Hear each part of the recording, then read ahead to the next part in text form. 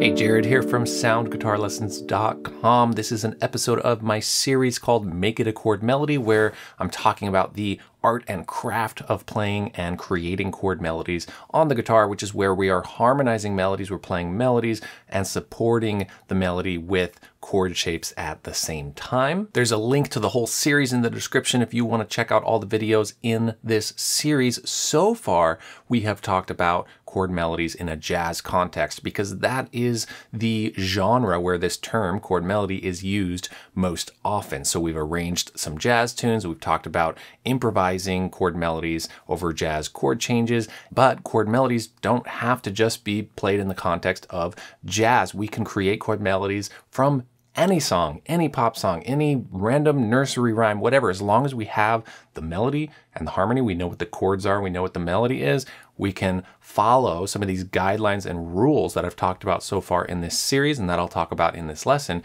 to create a chord melody arrangement. So in this video, I'm going to take the song Long Black Veil, a beautiful, haunting song that was originally a country song, has become kind of a standard song in some ways now. Johnny Cash did a very popular version of it, and it's just a beautiful song and very simple with only 3 chords, the 1, 4, 5 chords, and a very simple melody that uses the pentatonic scale. So this is very different than jazz, where the harmony is really thick and changing keys and the melody can get chromatic and we're having to think of extended chords and whatnot. Well, what about if a song is super, super simple and basic, 1, 4, 5 chords, country song, folk song, this kind of thing? Let's do it. Let's make Long Black Veil into a chord melody on the guitar. So let's review the chords and the melody and make sure we have those. I'll sing the lyrics too, just so we get the song in our head a little bit. We're just going to do the first section of the song to talk about the principles and the approach for arranging a chord melody when we're just working with triads and simple melodies. So the song goes,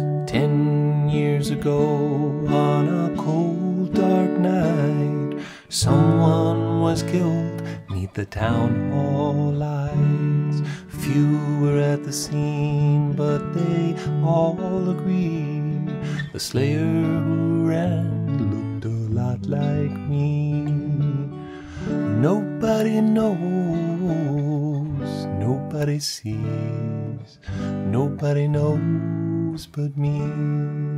So that's the section we're going to work with. I kind of just jumped to another section after that first verse just to have 2 different portions of the song. We're just working with D chord, G chord, A chord, 1, 4, 5 in the key of D, and a very simple pentatonic melody. Let's break down the melody on the top 3 strings and then look at the scale that it's coming from and then start to make voicings around every instance of the melody. So let's map out the melody on the top 2 or 3 strings. 1, 1, 1, 1, 1, 2, 3, 3, 3, 2, 1, 2, 2, 3, 2, 5, 5, 6, 1, 1. If you don't understand numbers of scales like that, check out my chord theory series that breaks down from beginning to advanced how to think through scales with the scale degree numbers, which is immensely helpful for seeing and hearing structures and then figuring out what chords go to melodies. So 1, 2, 3, 5, 6, 1. This is a complete pentatonic scale. 1, 2, 3, 2, 1, 6, 5, 1. So that's that section. I did this other section too. 5, 5, 5, 5, 3, 3, 2, 1. 1, 1, 5, 1, 1, 3, 2, 1. That's that other section. So I'm choosing to be mostly on the 2nd string here, and then I have to go down here to the 3rd string for this 5 and 6 of the pentatonic scale. Of course, I could go da da da da da da da and move over here for this note. So when you're working out your melodies on the top 3 strings or so for making a chord melody arrangement, that's part of the process, is to say, well, I could play it here, or I could play it here. And the deciding factor when it comes to chord melody arranging is just what chord shape do you want to play. So if a D is supporting that note, could be that shape or could be that shape, which are the same exact pitches, same voicing. So it has to do with kind of physically what is easier and what feels better to execute in the end. So once we map out the melody, then let's just kind of play with the scale, make sure we really see and feel the scale that it's coming from, and or at least the, all of the collection of notes that the melody includes, kind of play with it as a scale. In this case, it's a complete pentatonic scale, so it's kind of easy and lyrical to kind of review it. Just make sure you see it kind of as a collection on the fretboard, and you can jump around to any of them pretty quickly. Now I'll just give you the chord shapes note by note that support this melody. So this first part, we just want to think, well, that's the melody, and the chord that is under those the whole time is the D chord. Okay, so what are voicings of D that can support these? And I'm going to show you how I map out every single note of the melody with a chord shape, and then I'll take away some of those chord shapes later to make it easier to play. And I've talked about that in other videos in this series.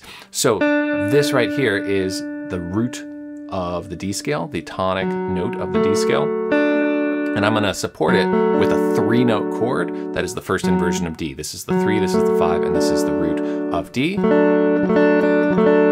Okay, and then that's next melody note, I'm going to play the 2 of the scale with these 2 notes still down here. So this is the root up here, and I'm okay with replacing the root with the next melody note as the 2. Sounds kind of nice. That's a quick passing note anyway, and then I'm going to go up to this shape for the next one. So part of what we want to have, we can spend our time, you know, poking around and trying to find the voicings, and really, if that's hard, take all the time you need. That challenging kind of mapping out and puzzle solving is really amazing practice. Don't expect to just know where everything lands. But if we do want to drill our triad chord inversion shapes to make it much easier to quickly see what chord shape could fit over a melody note, then we're just giving ourselves a vocabulary to work with that makes our job a lot easier. So let's go over those real quick. This is D major, first inversion, and because we're talking about chord melodies, instead of saying the inversion, sometimes I will, but I'll say what melody's on top. So this is what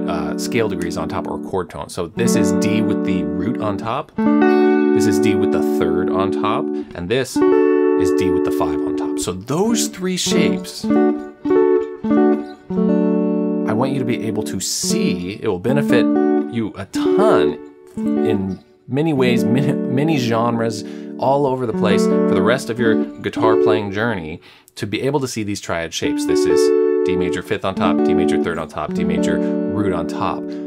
Because forever, with any triad on these 3 strings, those are going to be the shapes you use. So let's go to the A chord, which is next in the song, and go through the same process. Well, that same shape just moves to where it needs to be A. So this is A with the 3rd on top, this is A with the 5th on top, this is A with the root on top, and you can go up. That's 3rd on top again. Then do the same thing on G.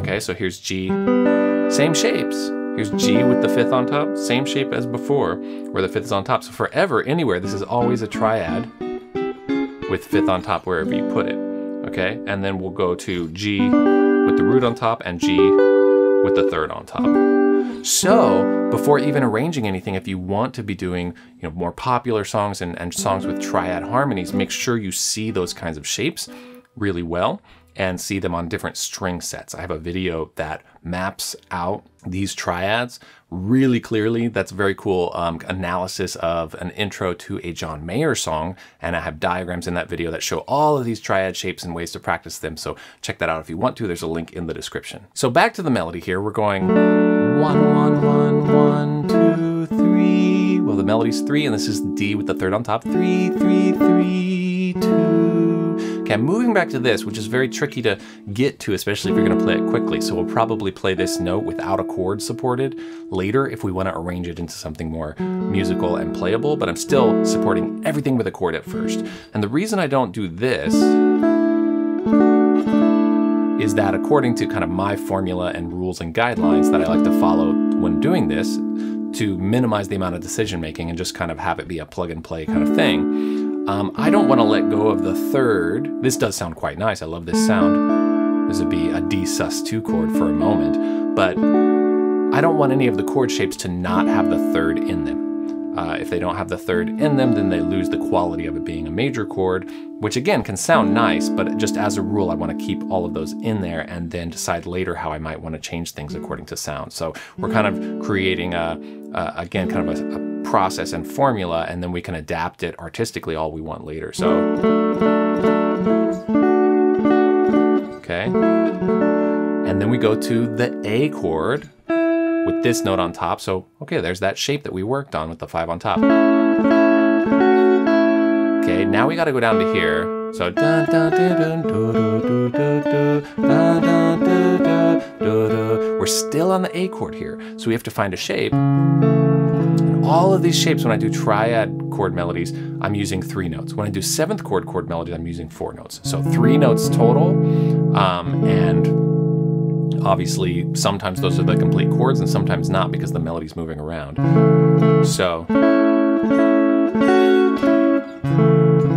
and then it goes to the G chord. So another just triad shape, G chord, D chord. Ah, that sounds so good.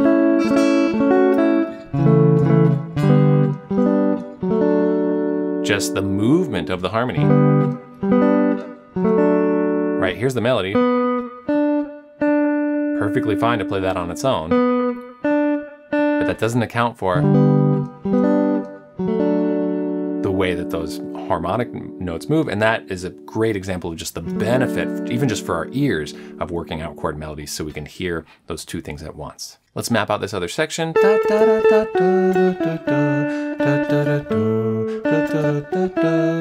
Okay, D, still D, all D, and now it goes to 4 chord G, again that note on top, same note, so it's nice to hear the harmony underneath. So D, G, A, D. I'll play that again. Don't worry about how clunky that is, we'll change that later.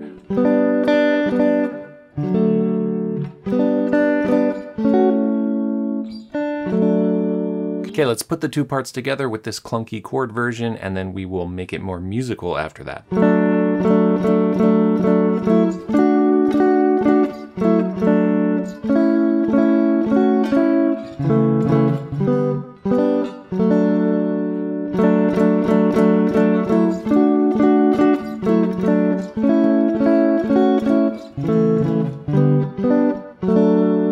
Another section.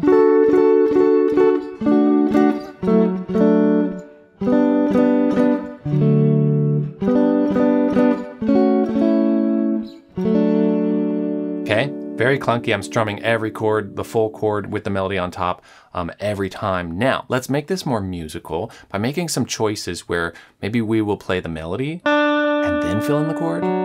We have all the shapes, and that's what's so cool about mapping it out at first. Right, get to that melody and then fill in the chord. I could maybe play this open E instead of this here to get a transition from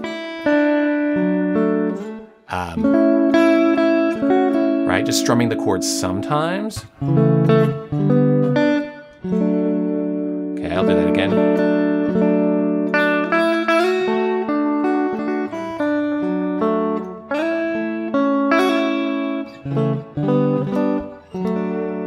Right, so it becomes more musical, almost becoming this, getting closer to even a solo guitar arrangement where we're kind of filling it out into multiple parts more. Okay, let's do this part up here. Okay, I use that open E again to get down there.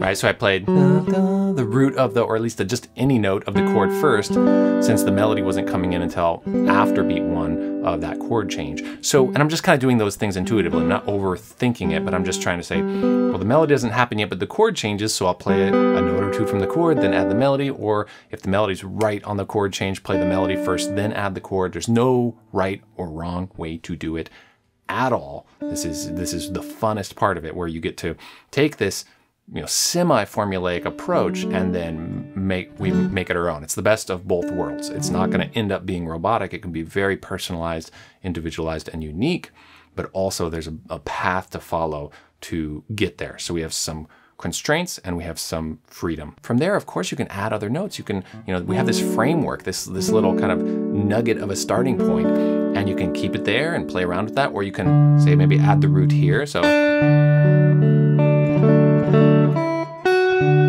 know, change the chords around. We know that we have this, but you can add the root there, or you can maybe add embellishments.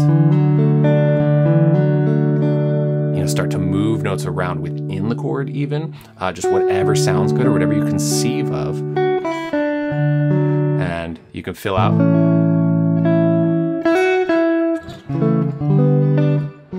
So notice I rely back on those kind of basic chords to just, because I love that spot, but you might want to fill in the notes more. So.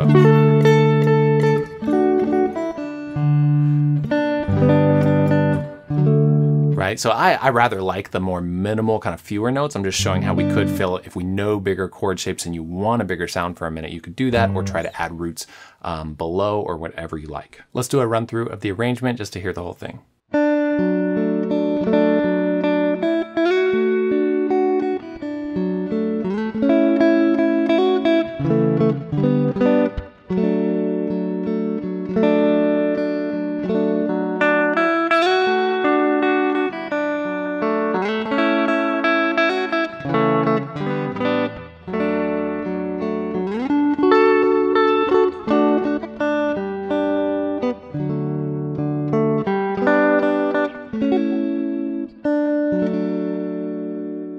If you want some chord melody arrangements with tab and notation as a PDF, you can get my free solo guitar arrangement pack. There's a link in the description to grab that, or you can go to soundguitarlessons.com/moon. So far in this series, I've talked about jazz chord melody arranging until this video. If you liked the pop song, simpler song, kind of triad arranging approach that we did in this video and the result of it, check out my chord melody video that I did a while ago that is kind of a more single video basic overview of chord melody arranging. And in that video, I arranged Let It Be by the Beatles and also Happy Birthday with this same approach that I did here, and they both sound really cool. Thanks so much for watching, and happy practicing.